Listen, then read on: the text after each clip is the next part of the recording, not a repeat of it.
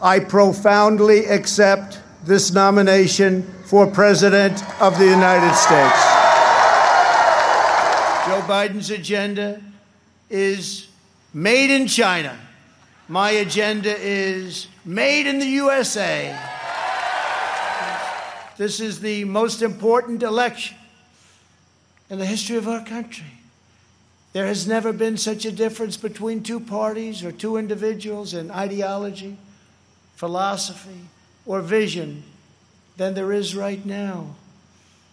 Our opponents believe that America is a depraved nation. We want our sons and daughters to know the truth. America is the greatest and most exceptional nation in the history of the world. For 47 years, Joe Biden took the donations of blue-collar workers, gave them hugs and even kisses.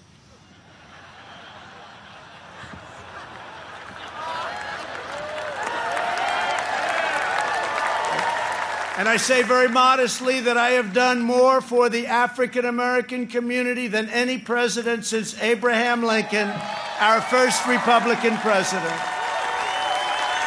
By the end of my first term, we will have approved more than 300 federal judges, including 2 great new Supreme Court justices. America will land the first woman on the moon, and the United States will be the first nation to plant its beautiful flag on Mars. Joe Biden may claim he is an ally of the light, but when it comes to his agenda, Biden wants to keep us completely in the dark. He doesn't have a clue.